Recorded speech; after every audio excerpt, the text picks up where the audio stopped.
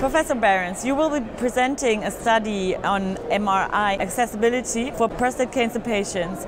What is the background of the study and what were its objectives?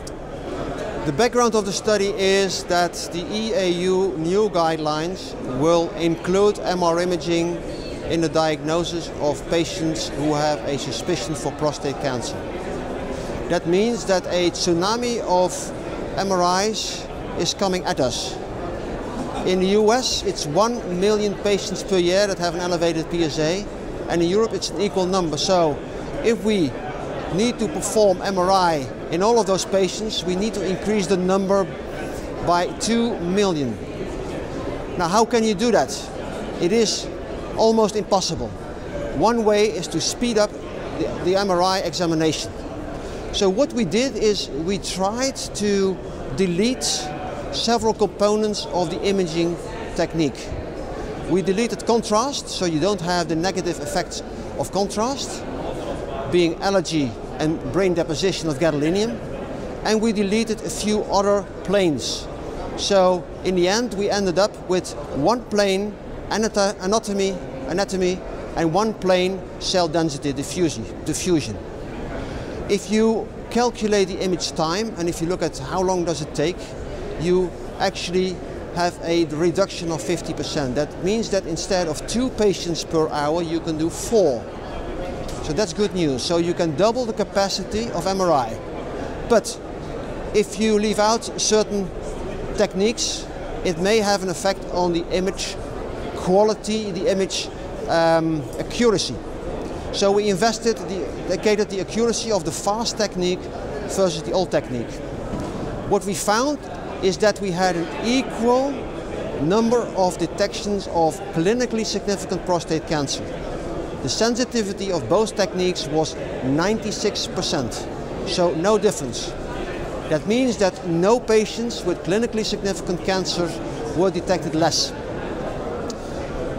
The drawback is that the uncertainty of the radiologist increased a little bit, from 6 to 11%. That's not that much. If you look at the insecurity of the general reports of prostate MRI, it is about 20 to 23%. So that means that in this expert center study it still is very low. Also, we needed to do, instead of in 51% patients a biopsy, 53%, so a 2% increase. And finally, instead of 12% insignificant cancers, we detected 13%. That means an increase of 1%. If you compare this with trust biopsy, it was 23, so it was still 10% less. So in the end, if you come to a conclusion, we concluded that you can safely use this technique in expert centers.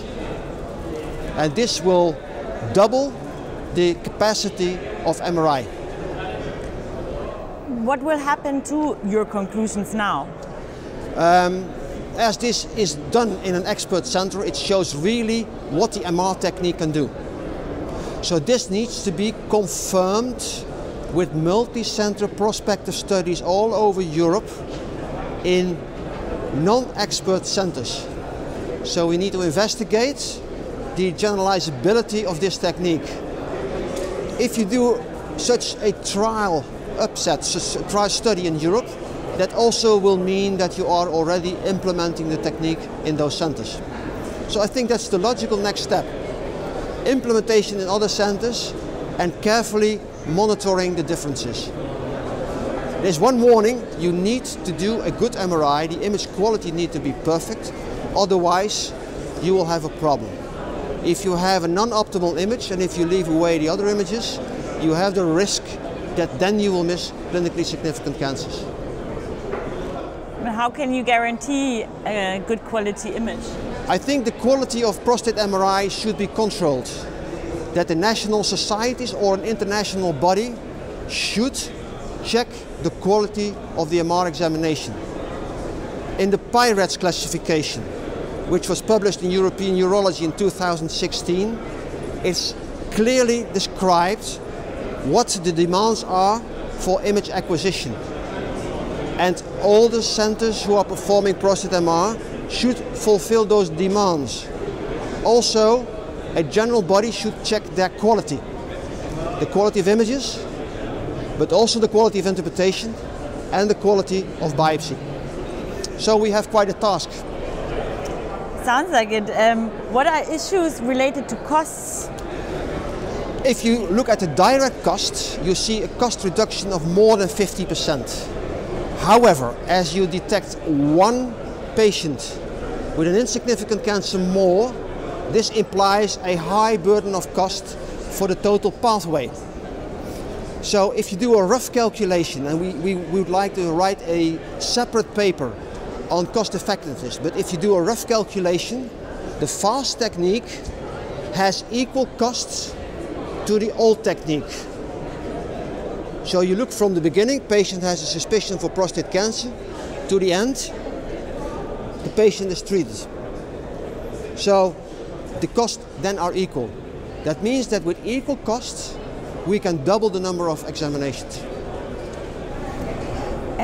In order to establish the generalizability of the new techniques, how important are networks, or European networks? So your question is, for the generalizability, how important is network? Network is very important, it's crucial. We have to form a prostate network. And actually, I already started the initiative of creating a so-called EPICON, Excellent Prostate Imaging International Consortium. That means that the expert centers in prostate radiologists are joining forces, are making a network. They have one template for education. They have together one database, anonymized database, from which they can do education, quality control and examination, but also they can create data for artificial intelligence, because that's the next step. If you do a double read with a radiologist, so two radiologists read the same image, it's just like screening breast. The accuracy is a lot better. And I envision that in the future, artificial intelligence will be the double reader of the radiologist. When I used machine learning, this is something which is before artificial intelligence, that we published it a few years ago. When I myself are using machine learning, my interpretation accuracy improves. So even an expert can become better. So that's the future. Network forming is crucial. And we should not look about politics. Forget about Brexit. Forget about the problems between Eastern Europe, Russia and Europe. Forget about the problems you have with other countries. We should work together in a unified global prostate network. And what we have been done already is, beside EPICON, we have been starting to educate centers. We have educated in the world 20 centers, all over the world: Australia, Hong Kong, Europe, US. So this is what I envision that we should do in the future. And radiologists who are caring about their patients should join this network and try to be very, very, very good in prostate MRI. If we do that, we can conquer the tsunami. And I'm sure, with a lot of effort, this will and needs to happen. Professor Barentsz, thank you very much for this very interesting outlook and summary and plea for the upcoming years. Thank you. Okay, one thing, vielen Dank. Ich werde ein bisschen in Deutsch reden, wie Rudi Carell. Wenn Sie das, was Sie gesagt haben, nochmal lesen möchten, es gibt eine Publikation in European Urology von der ersten Studie, Trust Biopsy compared to MRT. Und eine neue Publikation ist jetzt schon im Press, das ist die Publikation über die schnelle MRT-Technik. Vielen Dank und schönen Tag.